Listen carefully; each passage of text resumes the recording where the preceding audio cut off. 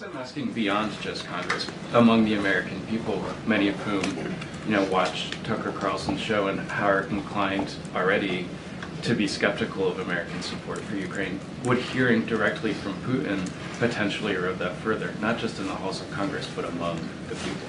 The American people know well who's at fault here, and I think they know that there was no ground whatsoever for the invasion on February 22nd, 2 years ago.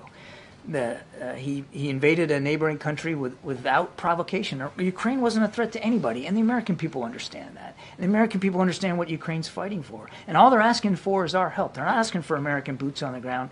Again, I don't think the American people are going to be swayed by one single interview. And I think anybody that watches that interview, I haven't seen whatever's said, need to make sure remember you're listening to Vladimir Putin, and you shouldn't take at face value anything he has to say.